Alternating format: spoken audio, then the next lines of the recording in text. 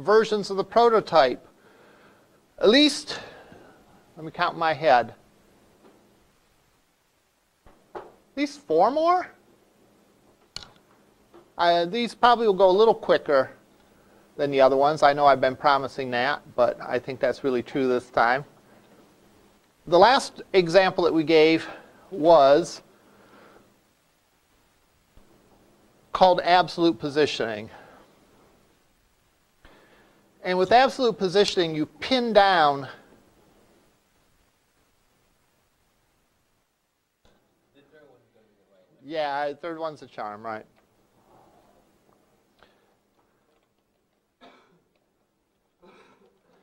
With absolute positioning, you pin something down to a particular location on the page. All right? I may have said on the screen before, but actually on the page is more accurate. Because if we look at this, where are we going?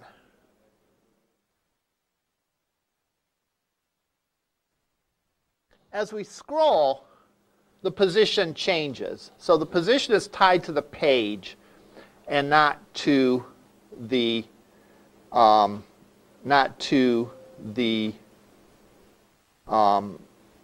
screen itself. That should become obvious when we look at the difference between absolute and fixed positioning.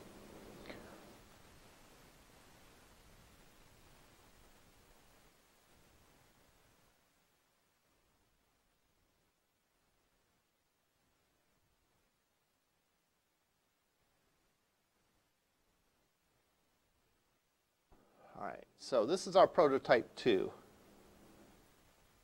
And if we were to look at it,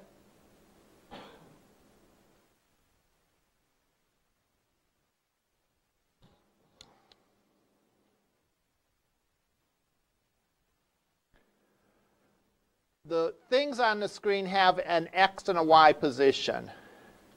Not X and Y, but top and left. That's pretty much X and Y from like algebra. Whereas left is horizontal, Y is, why do keep saying X and Y? Well, our top is from the top, left is from the left. And if we look at this, the page looks like this. If we were to look at the CISS for this, we'll see that we associate each of these with a specific location. So we give a position absolute, top and left. That's the top and left of, again, the page. The nav has a position top and left. All the way down the line, each of the main elements. Notice that I don't really do much with the positioning inside the elements. So like the header has, if we view the HTML in the header has in it a paragraph, an image, an H1, a paragraph, and so on. I don't worry about positioning those elements. Those elements can just be within the flow layout, within that element that gets positioned. So one thing that I think is a good guideline is don't try to over control and over position every single HTML element. Position the main blocks. And within the main block, for the most part, things can just go in the flow. All right? So I position the header, the nav, the section, and the footer. And this is what we get. Notice if we scroll it, the page moves, and again, it stays absolute according to the top of the page, not the top of the window. So fixed is different than that. All right? Let's go and let's copy this one, which is just the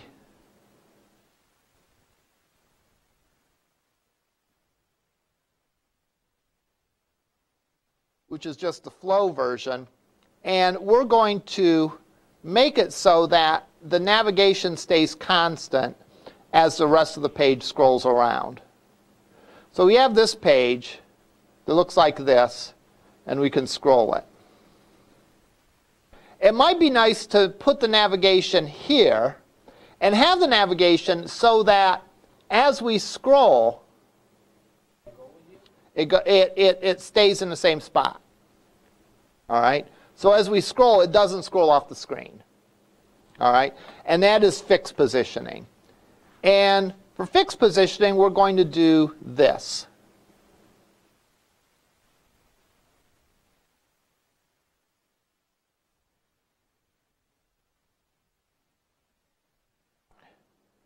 I'm going to get rid of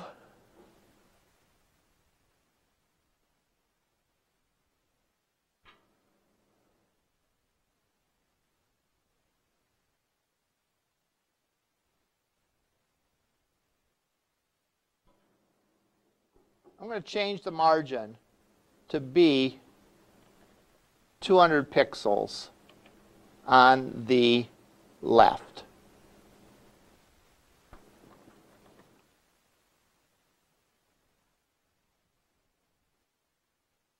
And I'll do that for everything to start out.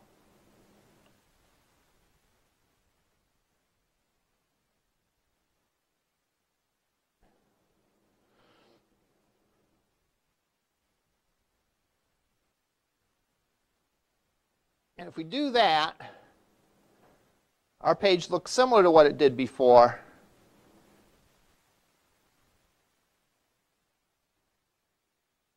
But 200 pixels to the left is, it won't adjust itself if the page resizes.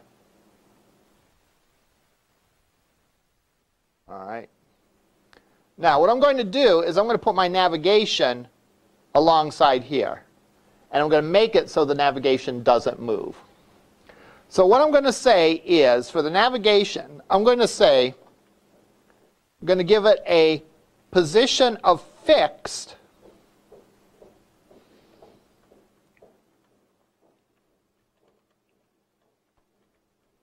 as opposed to absolute. And I'm going to say top 10 pixels left 10 pixels. And I'm going to give it a width of 150 pixels. Now when I do this, I need to make the LI's block tags again.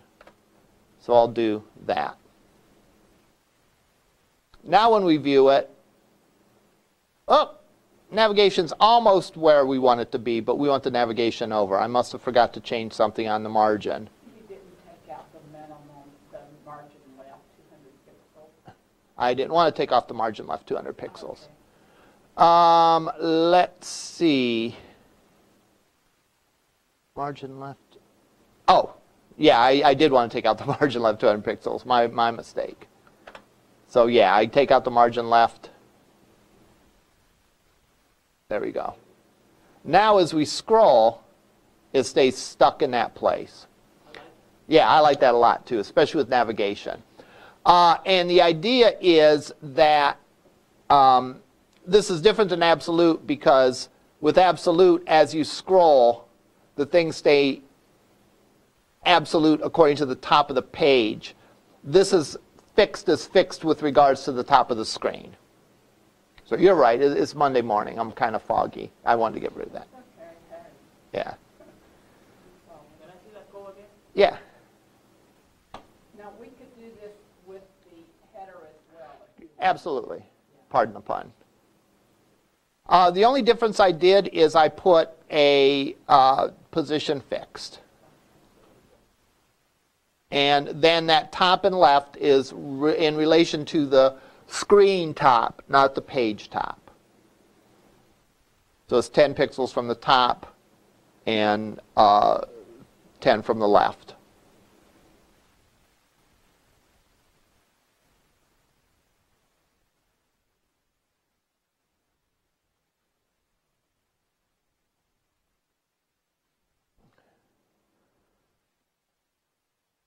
one thing I think I want to show is, granted all these pages are relatively simple, all right, but the CSS to do the positioning and all that isn't very extensive. It's not like they are some crazy convoluted CSS with thousands of lines of code. That's largely because I'm only interested in positioning the main elements. And I'm doing a little tweaking besides that. Okay, the next example I'm going to do, that's about all we can talk about for fixed. Some extremely old browsers don't implement fixed, and they implement it the same as absolute. If it does, then your navigation scrolls with you, and it's not that big a deal. Go ahead. On the absolute, Uh-huh. the example that we had is for defining, assume that you wouldn't have, for example, more than one section. Suppose that you had two sections and you wanted to define that in CSS, would you have to set up a class at that point in time? If you want to treat two sections differently, you're right. You can't use a selector. Okay. You can't use a section as a selector. You'd have to use a class or an ID. Okay, next thing we're going to do is relative position. And relative position is different than the other positions. The other positions, when you give a position to something, it takes it out of the flow. So if you remember, we had that example early on where we had things overlapping each other. If I, for example, I'll do this temporarily.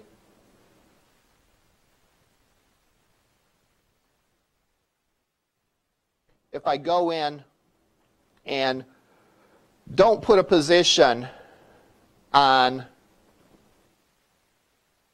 the footer,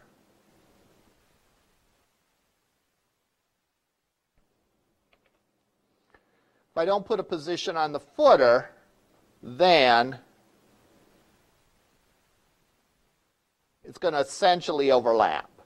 The reason for this is if I put an absolute, fixed, or fixed position, it takes the thing out of the flow. When we study float, the same thing. And when we study grid, it'll be the same thing. Relative doesn't interrupt the flow. All right? Relative doesn't interrupt the flow. So what I can do is I can do this.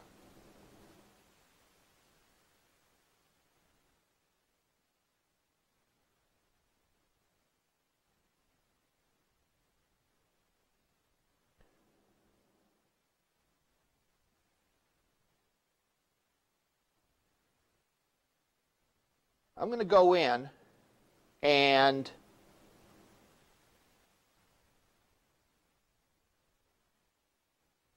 edit the CSS.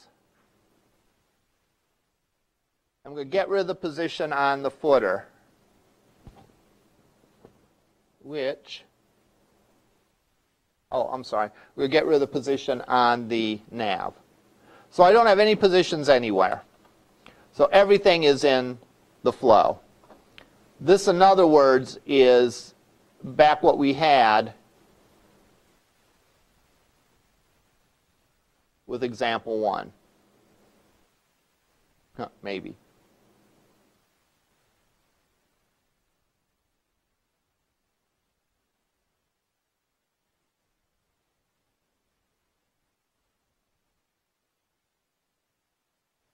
Oh, I forgot to put the margin on this.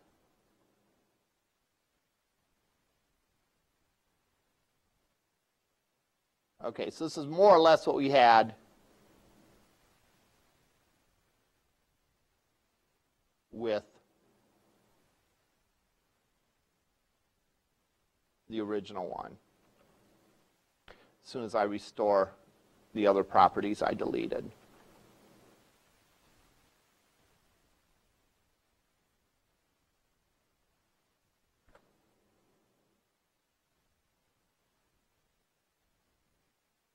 All right. So we're back to that. That's more or less the first example again. The only difference is these are oriented vertically instead of horizontally. I'm going to use relative positioning to do this. I'm going to use relative positioning to get this kind of look on the page. Similar to what I had with fixed.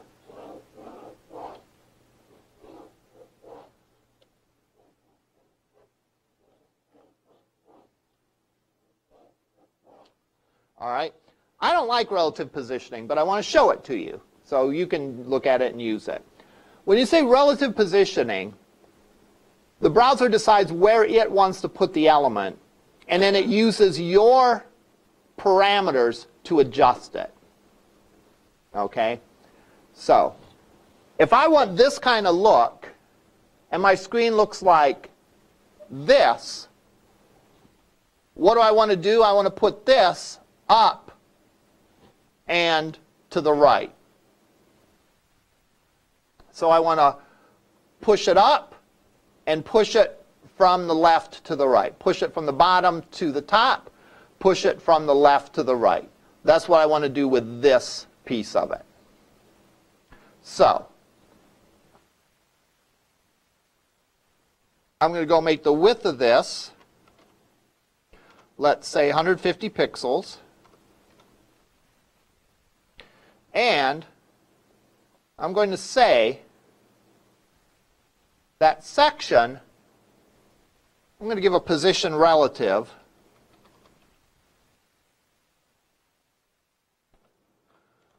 I want to push it towards the top, so I put a negative number in for the top.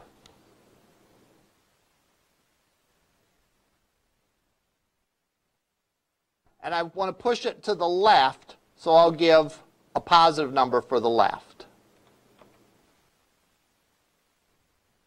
So I'm just sort of guessing this. So we'll see how it is, and I'll adjust it. Yeah.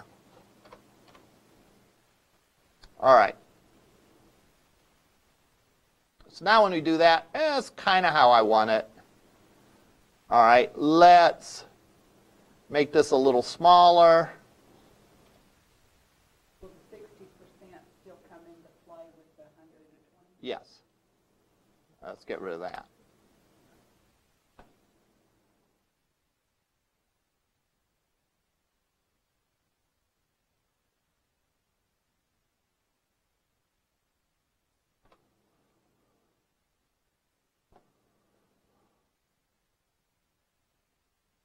All right. And it looks like the left is okay with this. I want to push it up a bit, so I'll do a bigger negative number.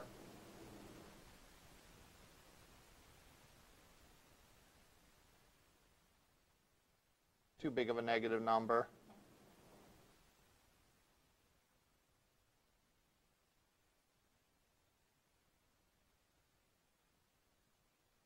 All right. Then I will push up the head of the footer a little bit by giving it a position relative and a top.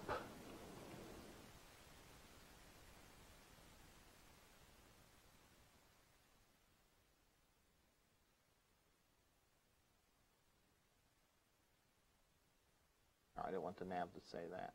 I want that on the footer.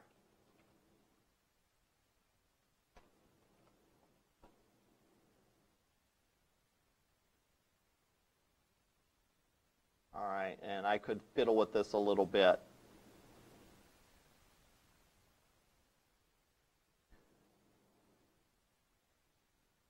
To maybe make the margin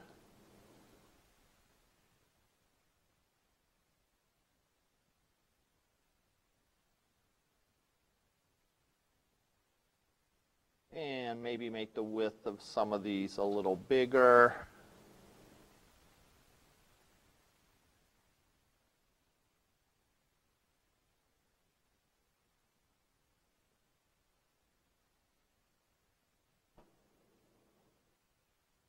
And yeah, we're close to what I had wanted.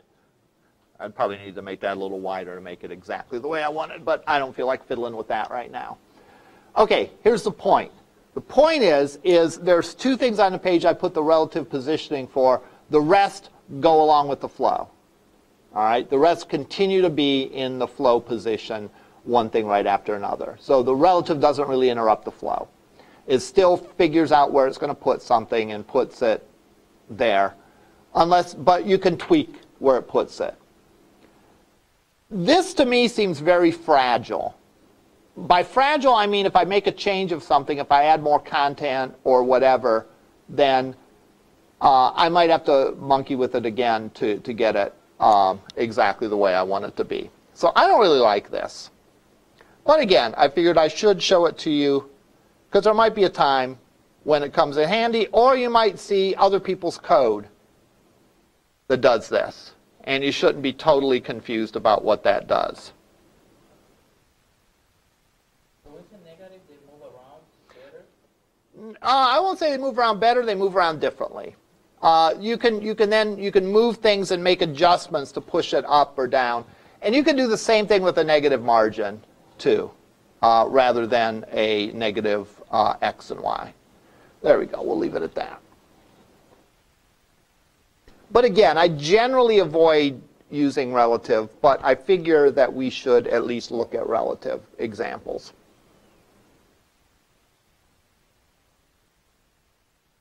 All right. The next one is one of the more confusing ones. All right. So we'll spend a fair amount of time on it. And the next one is called floating. Before we go into the prototype example, I'm going to make a separate web page, and I'm going to put the CSS on the same page just so that we can look at everything all at once. Again, that doesn't mean you should put everything in the web page. It's still better to have an external CSS file. But I'm going to put it in a separate file. I'm going to keep it in the same file for now, just so that I don't have to switch back and forth between screens and we can see it more easily. So I'm going to make a page.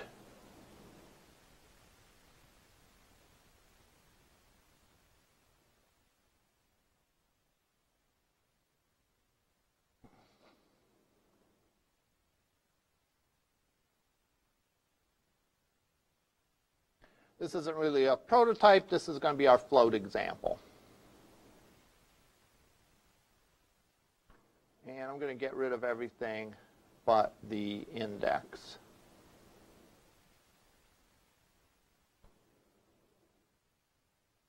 And even the index, I'm going to get rid of most of this stuff.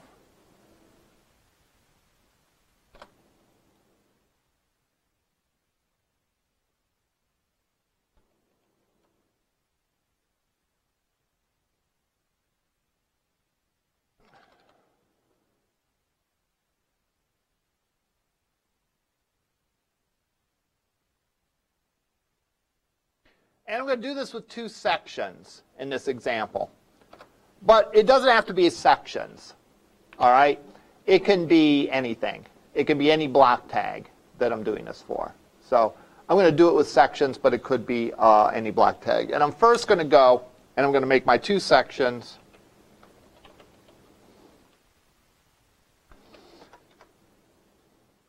And it's going to contain a paragraph of Greek text.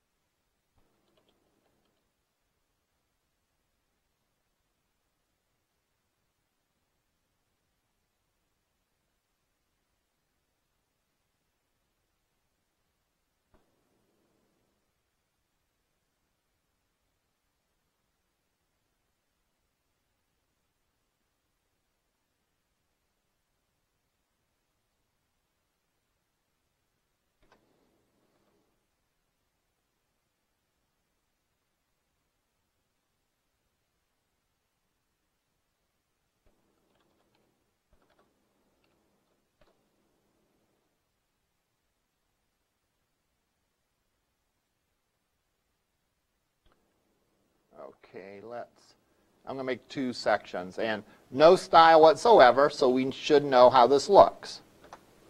All right? It'll be just stacked right on top of each other because they're block tags.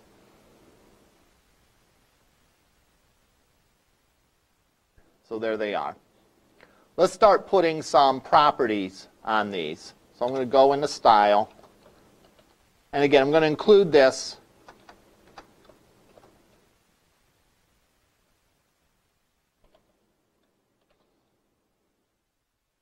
I'm going to give each one of these sections an ID.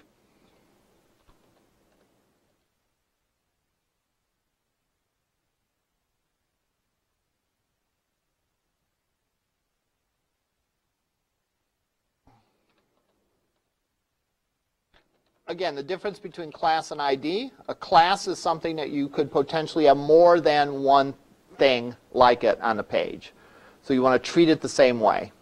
And that's very important in most CSS styling because you want to typically style similar things the same way. If you have two headlines of the same importance, they should look the same. All right? If you have two warnings on your page, all your warnings should look the same. So you assign a class to it. An ID is where there's only one thing on the page that's like it. All right? And for demonstration here, I'm using an ID. So I'm going to do this. I'm going to say, I'm not going to do the ID at first, but I'm going to say section. This is going to apply to all sections, right? Because we can mix and match these selectors. I can have a selector for section and then a selector for section 1. And it will get a combination of both properties. Let's give a background. Let's do this. Let's give a border of 0px, a margin of 10px. Let's give a border of 5px, black, solid, a margin of 10px, and a padding of 5px. These are the standard CSS box style properties: border, margin, and padding. I don't know why I did 110. Let's just do 100. Odd choice. Okay, so let's go and let's look at these. So boom. Let's make the margin a little smaller. Let's make it 30. All right. Let's make a few observations before we get to floating here. All right. Number one, there's 30 pixels from the left, right, top. Are there 30 or 60 pixels between the two of them? 30. Is that correct? Well, yeah, it's correct. But you might think that there should be 60, right? Because if you have this guy with a bottom margin of 30 and this guy with a top margin of 30, you might think that those two should add together and you'll get 60 pixels between them. But you don't. This is called margin collapsing. When you say something has a margin, you're just saying, hey, I want this guy to have nothing within 30 pixels of its bottom. And you're also saying, hey, I want this guy to have nothing within 30 pixels of its top. So a space of 30 pixels satisfies both of those things. All right?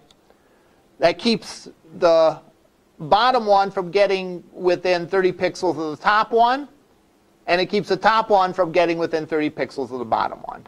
If one had 50? One had 50? Then One had 30, which would it take?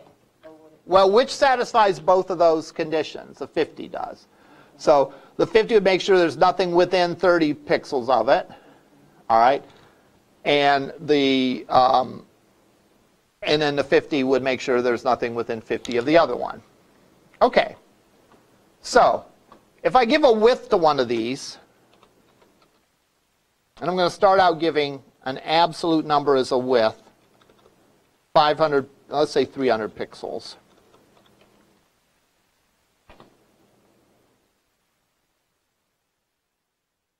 How much space do each of these take up? You got 700 pixels in the end to your paragraph all the way to the end of the page. Okay. Because you're using right now 300, 300. Right, I would have approximately 700 left, right. But how much does a section take up? Remember that when you talk about the space of a section,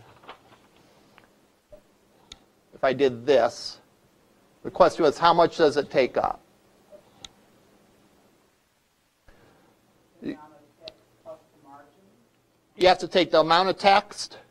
So the width of something, the width of a box on the screen, is the margin, the left margin, the border width, and it's kind of hard to make it wider, but I'll try. The border width, so the margin plus border plus the padding. Margin, remember, is the space between elements. The border is the border around it. Padding is the space between the edge of the element and where the data starts. This is the width. And then I have the same thing on the next side. The padding, the border, and the margin. So, to calculate this, the left margin is 5. The left margin is 30. The left border is 5. The padding is 5. The width is 300. The right padding is 5. The right border is 5.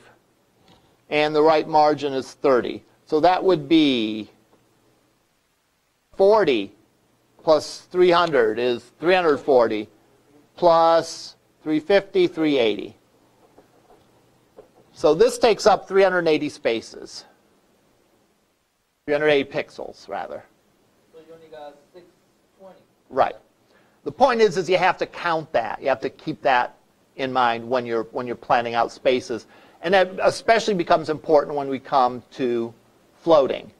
Because we'll see an example where we could make each of these take up 50% and they won't be able to fit side by side, right? Why? Well, because 50% is just this width. When you add the padding and border and margin to it, you get more than that. All right, I'm going to now give each of these their own background color so we can follow them. Because we're going to make them move around the screen a little bit. So I'm going to say, give me the thing that has an ID of section 1, and let's give it a background of yellow.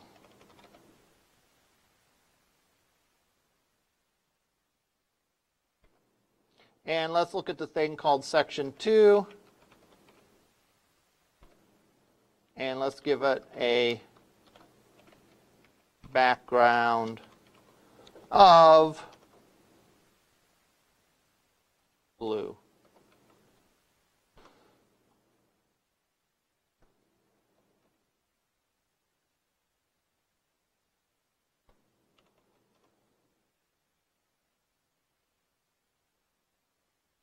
So the one I'm making yellow with a blue text, the one I'm making blue with the yellow text.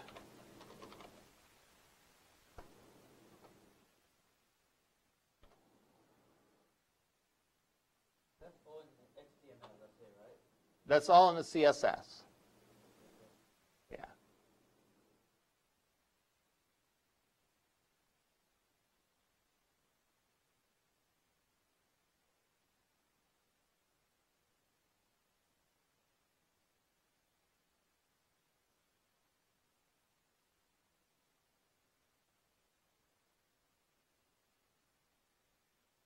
Okay, the first one is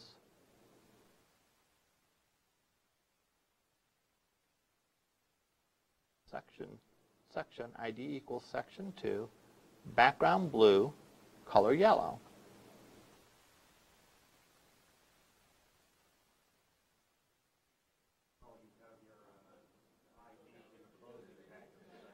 I have the ID and the closing tag of the section. Will get you every time.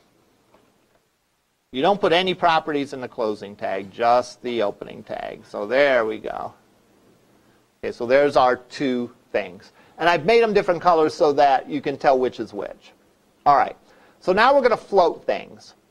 All right, I'm going to float these to the left. All right, what does that mean? It means if there's space to put it on the same line as the thing to the left, do it. Otherwise, drop it onto its new line. Now, this is the very first thing, right? So, of course, there's space for it. So if I say float left, it's going to put it pretty much in this position. If I say float left with this, the browser's going to look to see if there's enough space to put it side by side. If there is, then it will put it right alongside of it. If not, it will drop it below. Now, in this case, what's going to happen? When the screen is big, there's going to be enough space, right? So it will put it alongside. As I make the screen smaller, there's going to be a point where there's not enough space for it. Like when the screen gets to be, up to the screen being 760 pixels, there's enough space to put them side by side, right? Because I have two things that are 380 pixels each. So if the screen's 1,000 pixels, I can put 760 in 1,000. If the screen is 900, 800, 770, all the way down to 760. At the point that the screen becomes 759 pixels, it can no longer put them side by side. Doesn't have enough room. So it will drop it below. So this is what I mean. So I'm going to go on both of these, and I'm going to say float left. Floating also takes it out of the flow. So generally speaking, when you start messing with the positions of things, you have to mess with all your main sections and giving them a position, because otherwise some of the block tags will just go with the flow. So if you only put float, what can happen? It will ignore it because you have to say float. You have to either specify float left, float top, float right, float bottom. Typically you do float left. So the screen right now is approximately 1,000 pixels wide, give or take. As I start narrowing it, can still fit them in. Whoops. Can still fit them in. Can still fit them. At a certain point, though, when I hit the edge of the margin of 30 pixels, boom, can no longer fit it in. So it will make it side by side. Let's make it more apparent by putting 0 margin in.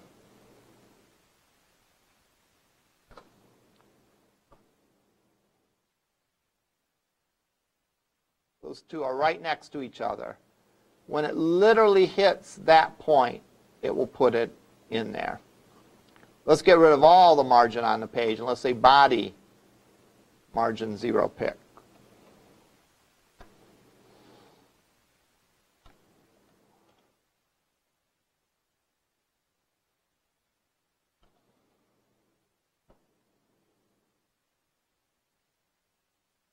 So now it's right up on that corner. They're right up on top of each other with no space in between them.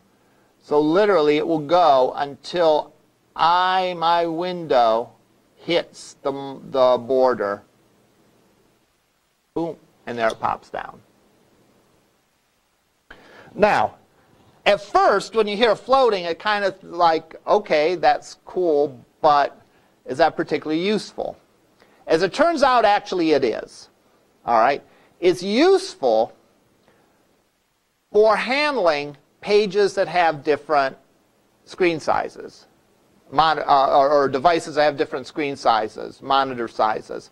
And that especially becomes important when you have mobile devices, which we'll be getting into shortly. Now, typically, you want your mobile designs to be simpler than your desktop designs. If you notice, when you visit mobile websites, very often they're a single column. All right? And what that will do is that will just make sure that the things stack right on top of each other. It is possible if you have a simple enough page that you can use one set of CSS that can handle both a device, mobile device like a phone or a tablet, and a laptop or computer, if you write the good enough CSS. Yes? How, I was trying to check in my computer, you know, I mean, how to get the size, you know, I mean, the URLs pop like tablet, laptop, how to see the page on mobile device, and I don't know how to do it in mine. You can do it. There's a couple ways you can do it. There's actually an Opera mobile emulator that you can download. You can also click on this if you're running Google Chrome. Pick More Tools, Developer Tools, and you can say that you want to be able to choose the device. And like this is an iPhone 6, and so on. Yeah, I got that menu, but I don't know Right. where to click. I was Right. like, oh, I don't know where to go. All right. Now, I'm going to go put the margins back in, now that we demonstrated that. It looks pretty. Yeah, and we can do a lot of stuff from there. There's all kinds of things you can mix and match. So for example, I'm going to say that this one has a width of 50%, and this one has a width of 200 pixels. So this almost becomes an algebra problem, right?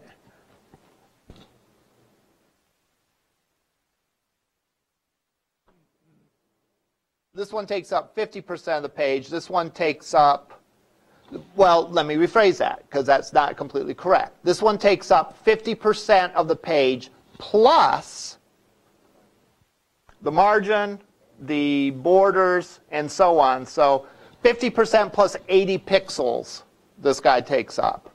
So it actually takes up more than 50%.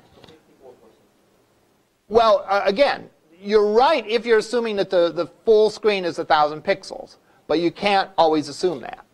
All right? This is going to be, what did I say, 200 pixels plus the 80 pixels. So this is 280. So there will be a point, and you could figure it out using algebra, all right, that when you hit a certain point, boom, it's going to push that down below. Yeah. These kind of layouts are sometimes called liquid layouts because the content sort of conforms itself to the shape, the size, the dimensions of the window. Things can get even more complicated if you put like a minimum width there. So I can say minimum width 400 pixels. All right? Which means that it will take up at least, it will take up 50% plus 80. But if that number becomes lower than 400, if the width part of it becomes lower than 400, it'll actually be 480, right? Because you're still going to add on the padding and the margin and the border.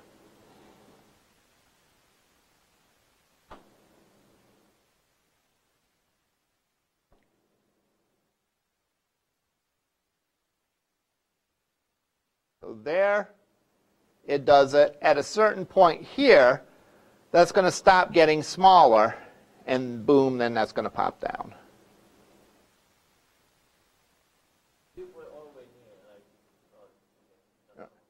Again, because I've given a minimum width, there'll be a point which it won't contract anymore. It can be very confusing, I guess, when you start mixing absolute numbers like 200 and percentages. All right? If this were done in absolute, well, you wouldn't have absolute inflow. You wouldn't have an absolute positioning inflow. Absolute was a poor choice of words on my part. What I meant was when you mix numbers and percentages. When you mix pixels and percentages is probably the best way to put it. That can be confusing. because, again, like I said, it becomes an algebra problem. All right. This is a basic concept of floating. You can float all 4 directions, top, bottom, right, left. But typically, left is what I usually use. And it just makes the most sense to explain it that way. If I were, for example, to float this to the right, it would work almost the same. You don't have to, but it gets really confusing if you don't. Okay. Then it'll be the same thing, except the second one is to the left of that instead of to the right. And then it goes down below. If I were to do this, make one float left and one float right,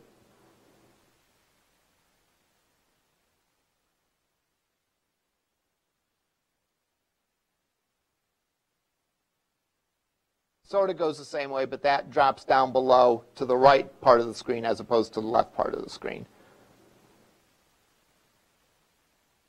All right, this is the basics of floating. What we'll do next time is we will talk about actually like making this work with an actual web page and not just an example like this. I will then talk about the grid layout, which is a new addition to CSS. That really has some really cool features in. We will then talk about styling for creating designs that work both on a desktop and a mobile device. We'll take the stuff that we've learned about CSS and CSS positioning and apply them to that problem. How can I make a page look one way on a mobile device, another way on a desktop device, or look good on both of them?